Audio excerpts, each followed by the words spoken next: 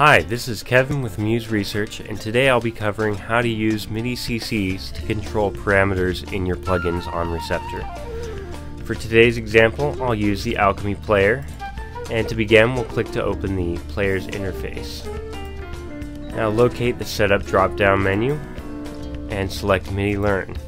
As you can see, I don't have anything learned yet, so to begin I'll click the New button and then change a parameter on the Alchemy interface.